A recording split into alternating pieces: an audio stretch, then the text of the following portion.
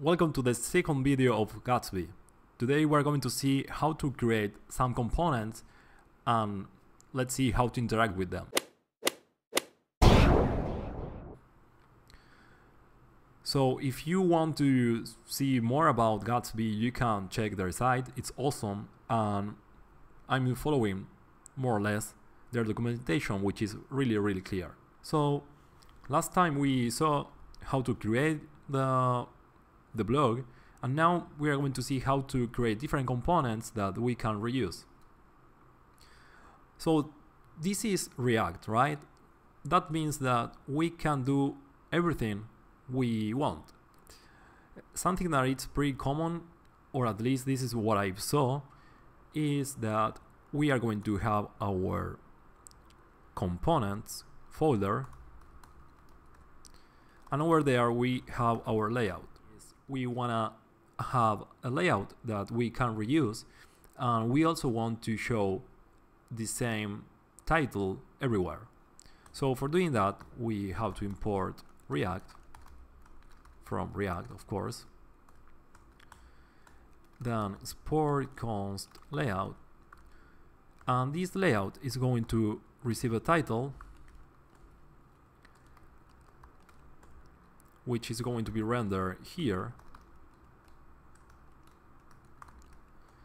and then we can also receive children,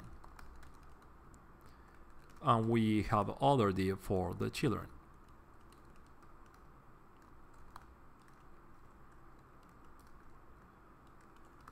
That's more or less everything we have to do here.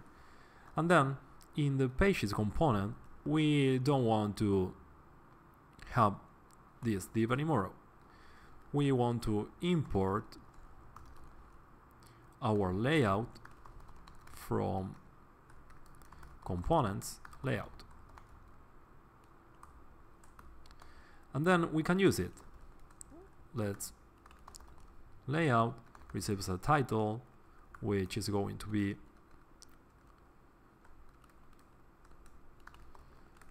this title, and then we can also pass to the layout our children. This is the content of our blog, and let's see if this is working.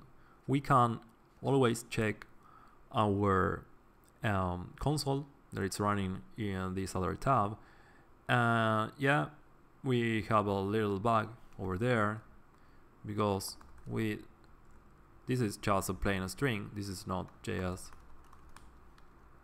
And then okay, there is one warning, but was not found in components layout. Let me check that. Export default layout, and once again we can go to our console. The layout is not defined. Okay, export default layout. Let's do it in this way. I think it's more clear. Export default layout, and let's remove commas. Okay, now everything is working. Will be also improving. My indentation is prettier. Yeah, that's working. Now let's check